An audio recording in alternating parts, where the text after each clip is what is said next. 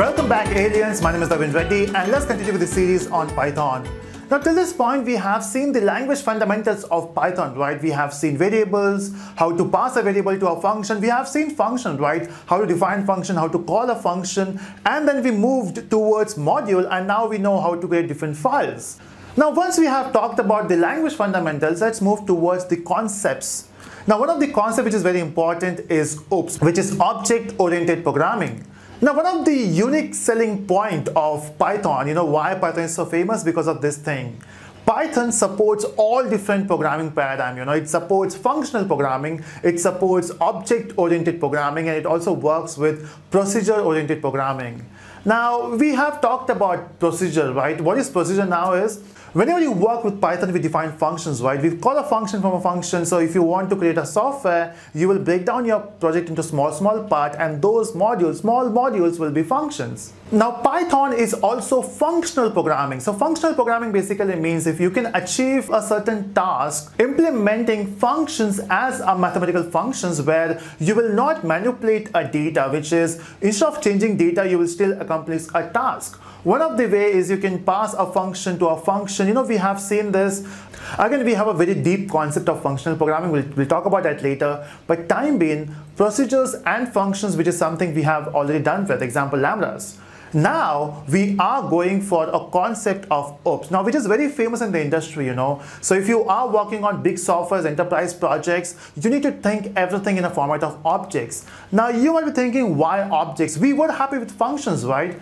Now see, even from start itself, I'm talking about objects, right? Maybe in some programming I said, okay, this is an object, integer is an object. But then we were skipping that part. What is object and why it's so important? See, ultimately, if we talk about programming world, what we do is we try to solve a real world issue with the help of virtual world solution, right? So example, programming, softwares, everything is virtual world. Now, in real world, we all use objects, right? Example, if I want to record this video, I need a camera. Right? If I want to call someone, I need a phone. If you want to type a code, you need a laptop, right? So for everything, you need object. So in real world, everything is object. In fact, persons, right? Example, if I have a company, if I want some work to be done, of course, I need employees, right? And for me, every employee is an object. Right? So an employee object is using a laptop object. So some employee object needs a AC object, right? So that's how things work. Everything is an object. Even human, we treat them as object. Now, what object will have? Object will have two things. Every object will have certain attributes, and every object will have certain behavior. Now, when I say attribute, you can imagine them as data, or you can say properties. Example, my height is one attribute, my age is one attribute, my name is one attribute, the company I work for is one attribute. Right? Everything is those things are attribute. And then comes my behavior. I'm talking, I'm walking, I'm dancing. All these are behavior, right? So our actions defines our behavior. And then we have attributes which we know. In other terms, you can say as an object, I know something. As an object, I do something, right? So I do something based on something which I know. Right? So this is the object. Object will have something where you can store data, and object will have some behavior. Now this data which we normally use, those are variables, right? We have seen variables. So if you want to store something in an object, we need to define variables. If you want to define the behavior, we need to use methods. Oh, that's something new now. What is method? We have done with functions, right? So functions in object-oriented programming, they are called as methods. Right, so it's so simple. We have done all those stuff. The only change we have now is we need to think in an object term. See, object-oriented programming is not just about different syntax. It's also about the way you think.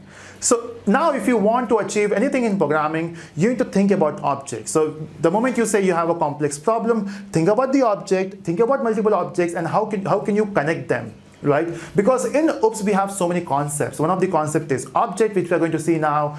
We have a concept of classes, we have a concept of encapsulation, abstraction, polymorphism. I know, weird words, right? But don't worry, we will be covering everything in detail in the subsequent tutorials.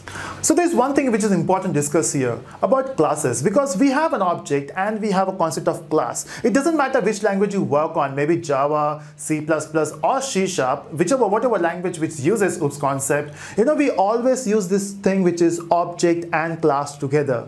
But why? Why they are so important? Of course, objects are important because whatever you want to do can be done with the help of object. But why class is important? Now think about this.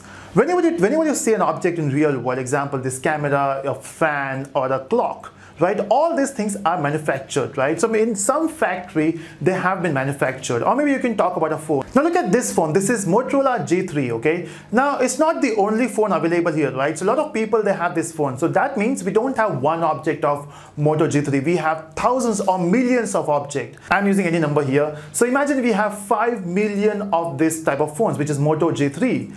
Now, of course, someone must have designed it, right? And all these phones have been manufactured somewhere. Maybe you can say all these phones are made in China, okay? So we have a factory in China who is producing all this phone. But then Motorola says it is their phone, right? Of course, we don't say this is a China phone. We say this is a Motorola phone. Or we don't say, let's say the manufacturing is in India. We don't say it's an Indian phone. We say it's a Motorola phone. Why? Because manufacturing is not important. You can manufacture stuff anywhere. What is important is where it has been designed. Okay, so this is designed by Motorola. But so even if you talk about this phone, this has been designed once and then they have manufactured multiple times. And that design in programming or in OOPS we say class. So in a class you will write a design of the object. Imagine there's some factory in your machine who will create these objects, okay? So you have to provide a design so that you will get the object. So that means class is a design and objects, they are real stuff, right? They are real entities, you can say. Or you can use another term called as instance. So you can imagine this is an instance of a class.